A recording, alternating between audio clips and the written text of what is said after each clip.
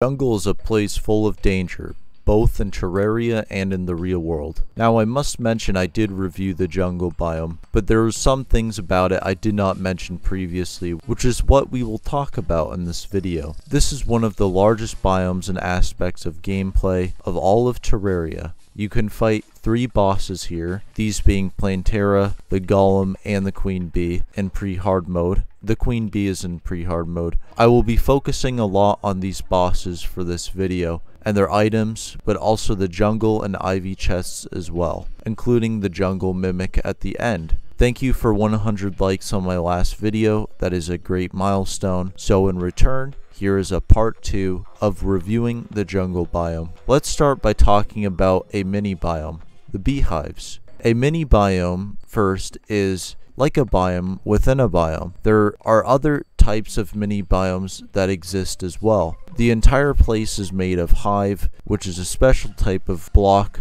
with hazardous characteristics to it. If mined, the block will expel bees, honey, or both. To craft a bee block, you can obtain beehives by shaking a jungle tree, which will drop the whole item instead of causing bees to spawn. Once obtained with a heavy workbench, you can convert it into the hive substance, but it will still have the same properties as mentioned before, so be careful. Honey itself is an extremely abundant source in beehives and is very valuable when fighting bosses, not just the Queen Bee. It's also slower than lava. It flows very slowly and is one of 3 liquids in the game in the vanilla gameplay. Honey can be collected in a bottle or you can get submerged in it. While it will slow your player, it will also have health regen effect. If you do leave the pool of honey, you will have a 30 additional seconds of regeneration. Now to mention the boss you will find here is none other than the Queen Bee.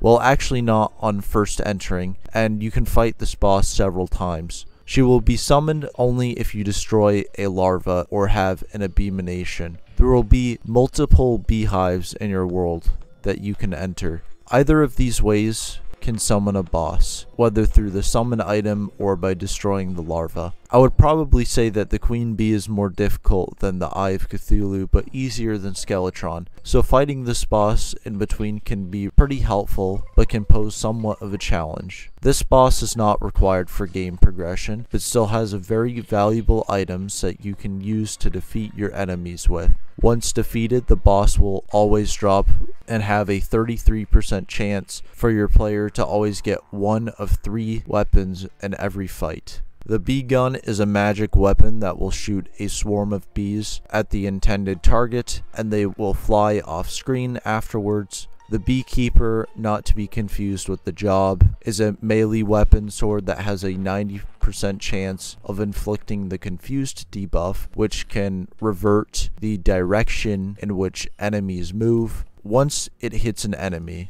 It has a very fast speed, and while not the strongest sword, it's actually one of the swords necessary in order to craft the Zenith. The Bee's Knees is a ranged weapon that converts arrows into bees that swarm an enemy. By the way, it's a name that is named after a cocktail with honey in it.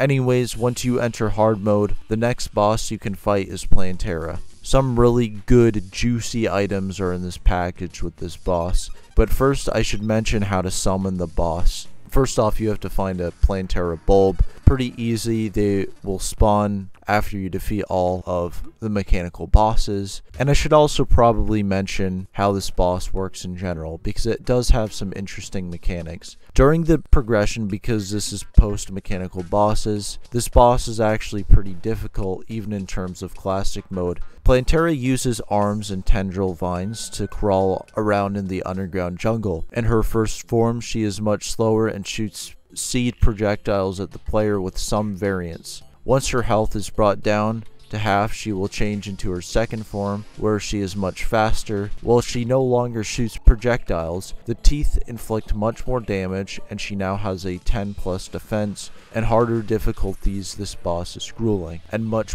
faster, and I seriously mean that. This will require for you to strategize much more. Things that will help you defeat this boss are technical aspects such as building an arena with any platform, so clearing out a lot of the blocks. I know that can be tedious, but if you want to have an open space where you can move around quickly, I think this will be necessary. Also, having campfires, greater healing potions, heart lanterns, and honey, like we mentioned earlier, or any regenerative items in your inventory. Anything that will give you boosted defense or life will be very important for playing Terra. Now for the drops. I will mention a few, but major ones, because there are many of them.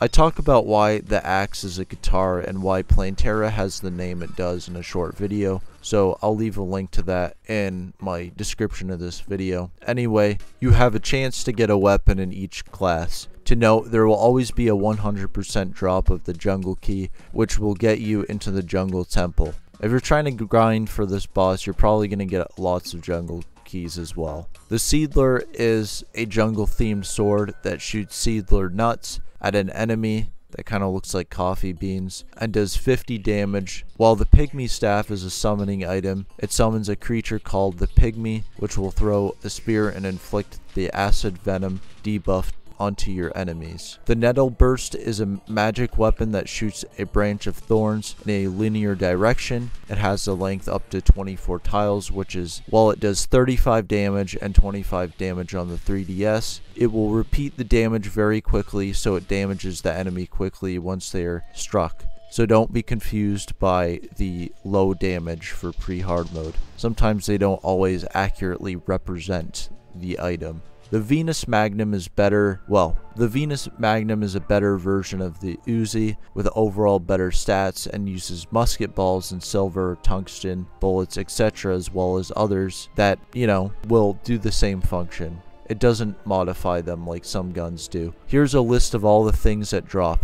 Overall, playing Terra has some of the best items for boss progression. The boss you will fight after playing Terra resides in the Lizard Temple, the big, blocky, pixelated brick himself, the Golem. Now, I did mention the temple and historical facts and influences on the temple, but I didn't really mention much of the game aspect of the Golem besides a little bit of his design. Some of the attack patterns of the Golem is he shoots fireballs out of his mouth with his chain fists, and don't let him stomp on you because he will do a lot of damage, and it will kill you too. He acts sort of like a giant moving humanoid booby trap, so be careful. Of the several projectiles in his second phase, he is much faster because the head detaches from the body, and like the wall of flesh will shoot projectiles that get faster the lower the health bar goes down. So be careful about the lasers. It's very similar in the mechanics. Anyways, because I talked a lot about the jungle temple and some of the Golem in the last video, I will just talk more about some of the items the Golem drops, because there is also a ton of good stuff here. Besides the beetle husk, of course, which has a chance of dropping, and I did talk about that. Everything else to this boss can be a bit grindy, and the beetle husk is actually the only item that does drop every single time. But to have all of the ancient lizard brick stone themed to them, the Pigsaw is the best pickaxe in the game, minus the alien laser drill, but I guess that's not really a pickaxe. It cannot be crafted and has 210% pickaxe power. I think it's 210%, which means it can mine just about all the blocks in the entire game, including the lizard brick. The Possessed Hatchet is one of the best weapons in the whole game, and one of the best boomerangs as well. It has a very fast speed and has a 1 in 7 chance, or 14% drop chance, or 12.5 and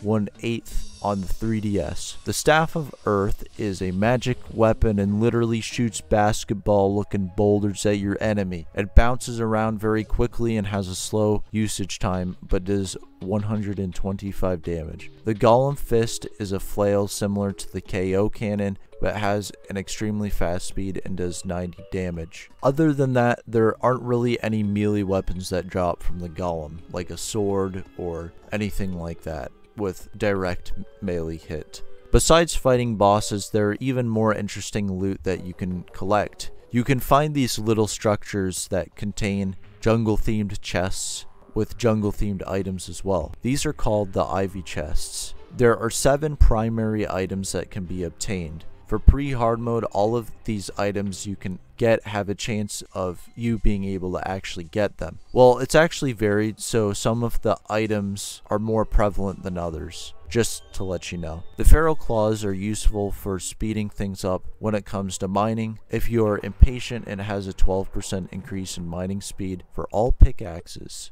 Anklet of the Wild increases movement speed by 10%. Staff of Regrowth is a nice tool that can grow back grass on dirt blocks instantly, but uses mana. The Boomstick is a ranged weapon. It is similar to the quad barrel shotgun, but shoots in a less spread out area and is more focused in the center, and you can see for yourself. The flower boots are an unusual accessory to say the least.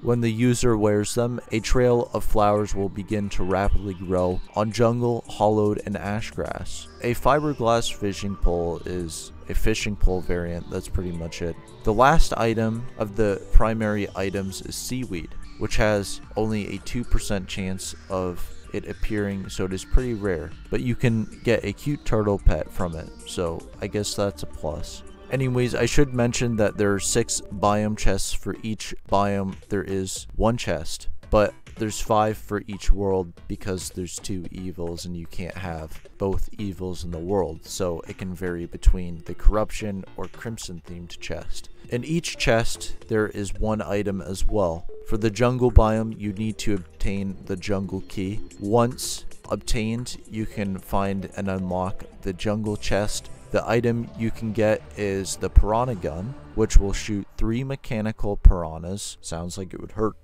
a lot, like regular wouldn't hurt enough. Anyways, for the last part of this video, I'd like to mention one creature that exists within the game's code, however isn't supposed to be fought with in normal gameplay. It only drops joke items, and I will display a list here. Like, I don't know, 69 party girl bathwater for whatever reason, fart in a jar, master baits. I think you get the point. Nothing truly useful, but just, you know, ridiculous. This was intentional, although personally I think if this was an actual creature that could be fought, I think especially for the jungle part of the gameplay, it could definitely be useful having 1 or, you know, 2 of these around with its own unique jungle themed items. Although I can see why they removed these because there's already so many jungle themed items, and there's already the jungle chest and ivy chest and, well, yeah, pretty much. Anyways, to sum things up, thank you everyone for this video reaching its goal. 100 likes for a video for me is pretty outstanding. We've been able to reach that goal more and more often, which is pretty incredible.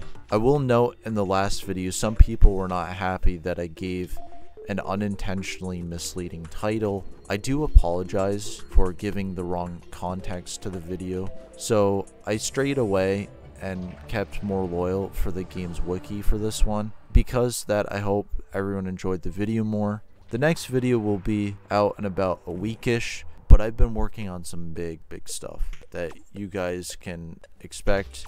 For right now it's a secret, but you guys will know eventually. So I hope everyone has a good rest of your day, like I said, and I will see you all in the next video. See ya.